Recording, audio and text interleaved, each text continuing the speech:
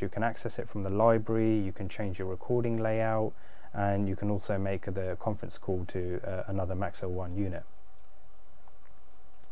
So where is it used? Well, we know the MAXELL1 is used in schools and colleges, higher educations and universities. It's also used in corporate for live streaming in boardroom meetings, and also to record the conferences.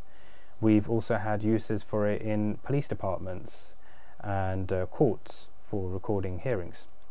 In hospitality, we've had interest from orthodontists to record practice, hospitals across multiple sites to share knowledge, and of course training videos.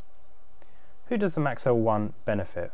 Well, it benefits students, it benefits lecturers and universities. We know that there's a scientific study which shows that the attention span is approximately 20 minutes, and after that obviously you're bound to miss out some information. Students learn differently as well. Some students learn better in a visual manner, others learn better in audible manner. The MAXELL1 empowers students to become self-directed learners, because you will now see my camera. We've got a whiteboard down at the bottom as well, with or without grids. Annotation here, you can select whichever color you want. You've got various thicknesses, and that's your content switching. Let's go back to our main input. So typically you'd have a camera connected on channel 2, channel 1 would be your PC or laptop, and your channel 3 would be something like a document camera.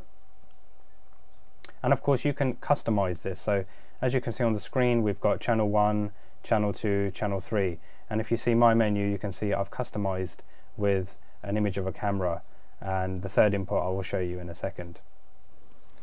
The next thing I'd like to talk about is the recording and layout. So what you will currently see on the screen is the main screen will be the PowerPoint presentation, and then you will have my secondary input, which is the camera.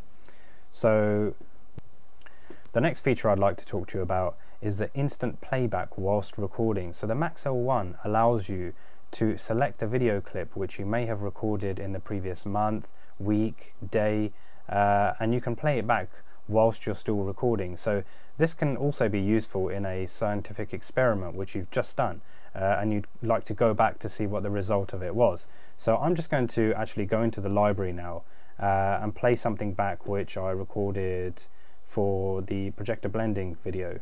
So this is the video over here.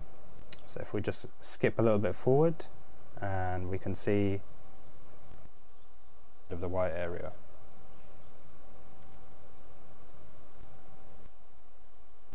There you go, that's the video there.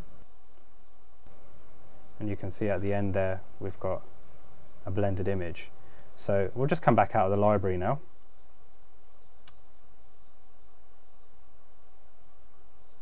So that is instant playback whilst recording.